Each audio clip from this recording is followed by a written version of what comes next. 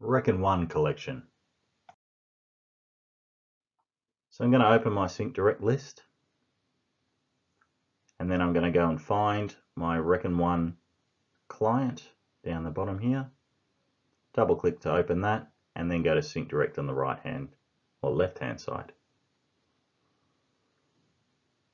Going to right click anywhere in the white space to collect. The method is Cloud for ReckonOne. Going to choose General Ledger. Make sure I've got the right year and continue on.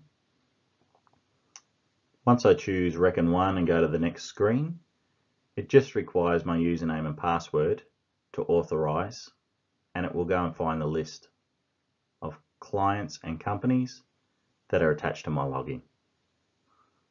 That's the one I want. Continue on through the wizard. Now it's collected the data I'm after. I'll expand with the plus sign on the left there, and I'm just going to right click and view the data that it's brought in.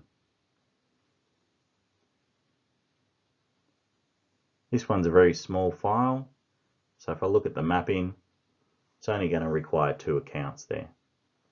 So I'm going to choose my endpoint, whether it be trial balance or general ledger, and then make sure I've got it attached to the right XPA ledger. Now I can finish off those 2 mappings,